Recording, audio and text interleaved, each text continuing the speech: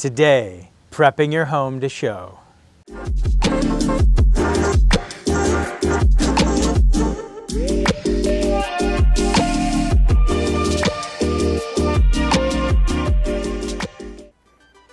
It is showtime. You've got a buyer coming over and they're ready to buy. We got to get this house ready to show. So this is after all the pre-listing things. This is after fine-tuning the landscape, painting, staging, things like that. We're actually on the market and buyers have expressed interest. So what we're going to talk about today is what you can do to get your home to show its best for that buyer.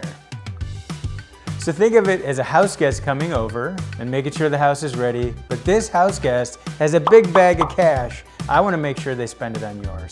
So what we're going to do is we're going to appeal to the different senses to make sure the buyer feels at home in your home. So sight, we want everything to be as clean as it can be. So we want beds to be made. Let's make sure the kitchen is straightened out.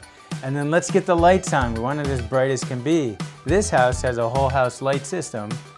So with the push of a button, they're all on. The other thing we want to do, let's get those shades open. Let in as much natural light as we can. So the next is smell. So we don't want any strong odors. Make sure you take out the trash. Make sure that any strong pet odors are neutralized. There is some research that says buyers prefer vanilla, but I would say let's just keep it neutral.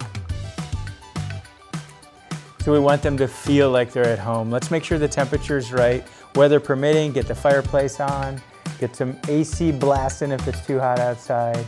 And then for sound, let's put on some light music so they can enjoy the moment when they come through the door. Every home has unique features and we want to make sure buyers see that. This one, for example, dramatic ocean views.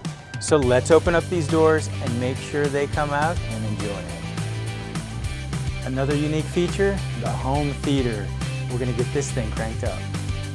So we hope you found some of these tips helpful to move your home from a showing to sold in no time flat.